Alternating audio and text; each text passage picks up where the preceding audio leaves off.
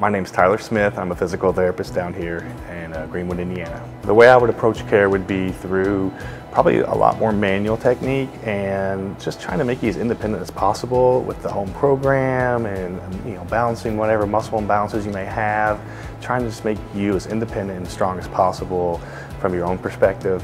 But yeah, definitely using hands-on approach, manual techniques is something that's worthwhile for you to come in. I would say what I love most about my work here would be just getting to know different people and having different approaches to their goals and their specific desires and what they want to get back to doing. Everybody's different, so it's kind of fun to have that variation, so to speak, and get them where they need to be. It's just nice to know you're making a difference in somebody's life when they're at a point where they need considerable help or maybe a little bit of help, but just know we're making a difference and getting them back to their goals and where they want to do.